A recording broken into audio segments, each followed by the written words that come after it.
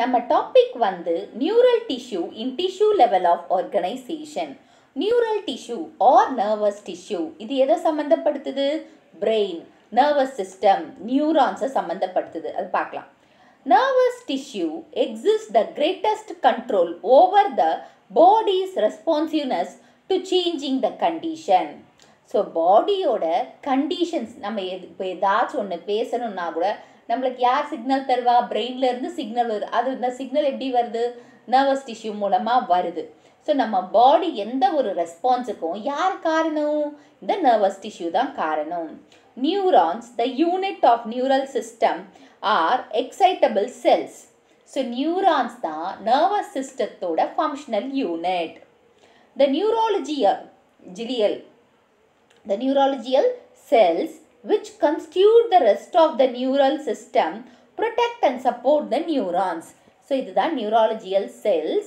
இவங்களோட ஃபங்க்ஷன், இவங்க தான் மற்ற போர்ஷன், அதாவது நியூரான்ஸை தவிர மற்ற போர்ஷன் நர்வஸ் டிஷ்யூவில் ஆக்குபை பண்ணியிருக்காங்க. இவங்க வந்து சப்போர்ட் பண்ணுறாங்க, நியூரான்ஸ்க்கு சப்போர்ட்டிவாக இருக்காங்க, அதை ப்ரொடெக்டும் பண்ணுறாங்க, காப்பாற்றவும் செய்கிறாங்க. ப்ரொடெக்டிவாக இருக்கிறது யார்?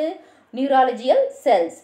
So the neurologia makes up more than 1/2 of the volume of the neural tissue in our body. So நம்ம பாடியில் the neurologia வந்து more than 1/2 of neural tissue occupy பண்ணியிருக்காங்களாம். ஓகேவா?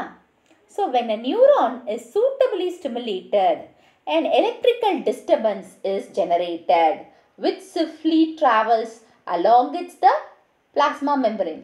இப்போது இந்த நியூரானை என்ன பண்ணுறோம்? நம்ம ஸ்டிமுலேட் பண்ணுறோம். இப்போ ஸ்டிமுலேட் பண்ணும்போது, அதாவது தூண்டும்போது ஒரு எலக்ட்ரிக்கல் டிஸ்டர்பன்ஸ் ஏற்படுது இதுக்குள்ளே.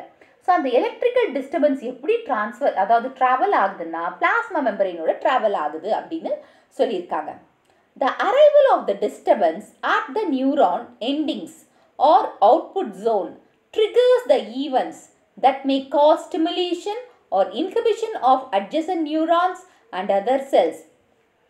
இப்போது நியூரானோட எண்டிங்ஸில் இருக்கு இல்லையா, இந்த நியூரானோட எண்டிங்ஸில் அந்த ட்ரிகர் ஆகுது இல்லையா, அதாவது அந்த எலக்ட்ரிக்கல் சிக்னல்ஸ் பாஸ் ஆகுது, அது இந்த எண்டிங் வருது, அவுட்புட் ஜோன் வரும்போது ட்ரிகர் ஆகுது.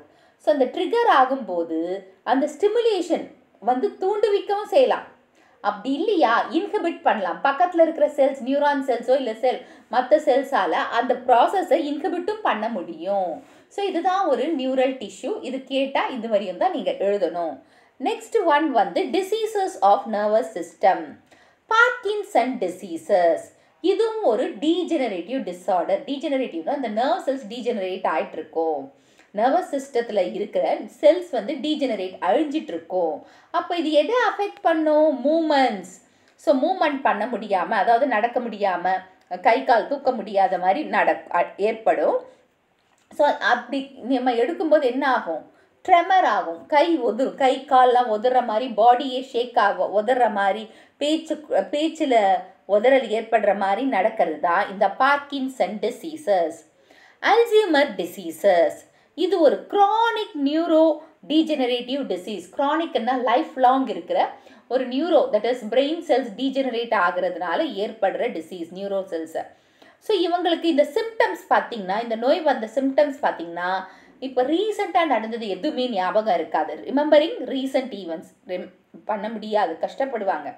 ஸோ ப்ராப்ளம்ஸ் வந்து லாங்குவேஜோட ப்ராப்ளம்ஸாக இருக்கும். அவங்களுக்கு லாங்குவேஜ், எந்த லாங்குவேஜ் கரெக்டாக புரியாது, சொல்கிற தெரியாது, முடியாமல் போயிடும். Disorientation and mood swings. So disorientation, கம்ஃபர்டபுளாக ஃபீல் பண்ண மாட்டாங்க, ஏதோ ஒரு இடத்துல இருக்கிற மாதிரி இருப்பாங்க.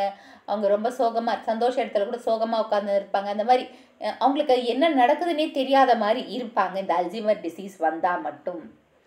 Next biopsy, autopsy. நல்லா ஞாபகம் வச்சுக்கோங்க. பயாப்சின்னா ஒரு டிசீஸ் நம்ம பாடியில் இருக்குதுன்னா அதை எக்ஸாமின் பண்ணுறதுக்காக. இப்போ ஏதோ ஒரு கட்டியோ ஏதோ வந்திருக்குன்னா அந்த கட்டியை பயாப்சி பண்ணி இது மேலிகன் டியூமரா இல்லை பிகின் டியூமரா அப்படின்னு தெரிஞ்சுக்க. பிகின் டியூமர்னா பிரச்சனை இல்லை, மேலிகன்ட்டு கேன்சராக இருக்கும், அதை கண்டுபிடிக்கிறதுக்காக யூஸ் பண்ணுறது தான். அந்த மாதிரி டிஷ்யூ எல்லாத்தையுமே, நாட் ஓன்லி கேன்சரஸ் அந்த டியூமர் மட்டும் இல்லை, வேறு ஏதாச்சும் கூட. ஸோ அதுதான் வந்து பயாப்சி. பயாப்சின்னா நல்லா தெரிஞ்சுக்கோங்க, examination of tissue R liquid removed from the living body to discover the presence, cause and extent of a disease. அதாவது டிஷ்யூவோ இல்லை லிக்விடோ லிவிங் பாடியிலேருந்து, அதாவது உயிரோடு இருக்கிற பாடியில் இருந்து எடுத்து அதை எக்ஸாமின் பண்ணி அவங்களுக்கு என்ன நோயின்னு கண்டுபிடிக்கிறது தான் பயாப்சி. ஆட்டாப்சி அதுக்கு ஆப்போசிட். So postmortem. ஸோ ஒரு டெட் பாடியை போஸ்ட்மார்ட்டம் பண்ணி அதில் எக்ஸாமின் பண்ணுறாங்க. அவங்களோட காஸ் ஆஃப் டெத் என்ன ரீசன்ன்றதை கண்டுபிடிக்கிறதுக்காக செய்கிறது தான் அட்டாப்சி. ஸோ அட்டாப்சி இது பாருங்கள். Autopsy is a postmortem dissection of a dead body, examination to discover the cause of death or the extent of the disease. எதனால் டெத் வந்தது இல்லை டிசீஸால் இறந்துருந்தா எது, அந்த ரெண்டுத்தில் ஏதோ ஒன்று கண்டுபிடிச்சி தெரியறதுக்காக. The field of forensic sciences effectively use the histological technique to trace out the crimes. இப்போ murder பண்ணிவிட்டு அதை சூசைடுன்னு சொல்லுவாங்க. ஸோ அந்த மாதிரி இருக்கிற இடத்துலையும் கண்டுபிடிக்கிறதுக்கு இந்த அட்டாப்சி ரொம்ப உதவியாக இருக்குது. ஸோ இந்த வீடியோ உங்களுக்கு புரிஞ்சிருக்கும்னு நினைக்கிறேன்.